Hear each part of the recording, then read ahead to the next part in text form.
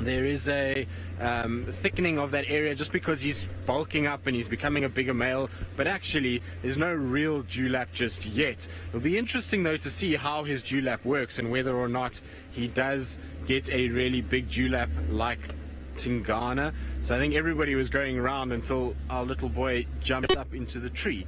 Now, I wonder if we're actually going to be able to see anything from down here. It's going to be interesting, that's for sure. Where are you, little guy? Oh, there he is. So he's sitting on the lowest branch. Now, I can't see a carcass anywhere inside here. There's obviously that stomach content that we saw, and I wonder if those hyenas didn't just steal something from these leopards this morning, and maybe that's where Tundi's gone, is she went to try and protect the kill and unfortunately lost it and has now moved off. Maybe she's gone towards Twin Dams for a drink and she'll come back just now. There you go, you can sitting in the tree. Maybe there is another hyena on top because he's looking intently down, and the only reason he would have gone up there is if he thought there was a threat or if there was food potentially in that area that he could go and get. So you see he keeps looking up into the tree.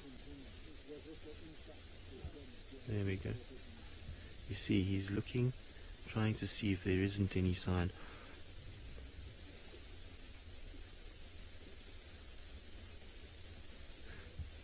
Madison, you say Thamba is the most photogenic cat in the bush. Well, I'd have to agree with you, Madison. He is absolutely beautiful. He's got this clean little face. There's no scarring yet. So he is as good as it gets, that's for sure. I wonder where he's going to go from there, because it looks like he might go further up into the tree. You see, he keeps looking around and staring, and he's getting ready. You can see those feet are almost looking as though they're going to pounce. Or are you going to come down again? See, sniffing around, looking, and look at those eyes. He's got these beautiful green eyes. There we go.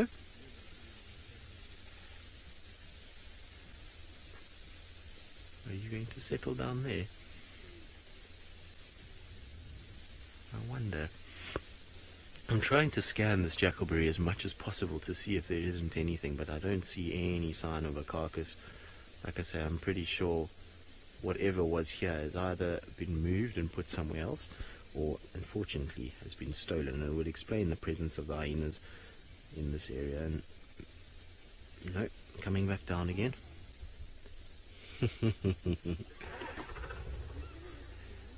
He's quite a character, this little boy. He's all over the show. Oh, are you going to head away, or are you going to come back down? Look, you see, he's looking in all the trees. I think he knows that there was a carcass somewhere here, but he's trying to find it. He's trying to sniff around. You can see sniffing a branch now. I don't think he's going to have much luck, though. I think that carcass is long gone. Also, maybe Mom's scent mark there, or another individual scent mark. You can see how he's smelling along.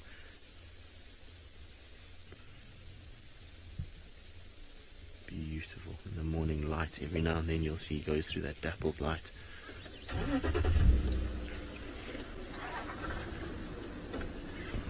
Come on, Rusty.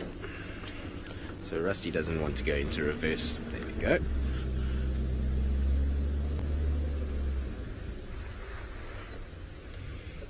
Michael, you're wondering how big Thamba is in comparison to Hosana.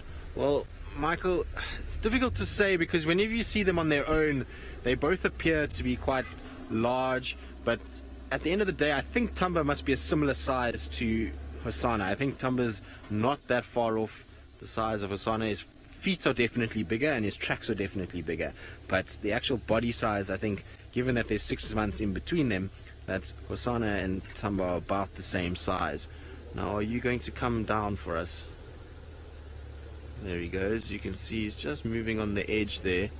Now, he looks like he might come back down this way. That is beautiful. I don't think he actually knows where he wants to go at this stage. He's just kind of meandering around, hoping for the best, hoping to find maybe Mom or something to eat. Seb, I'm going to go back for you a little bit further. Oh, there he comes.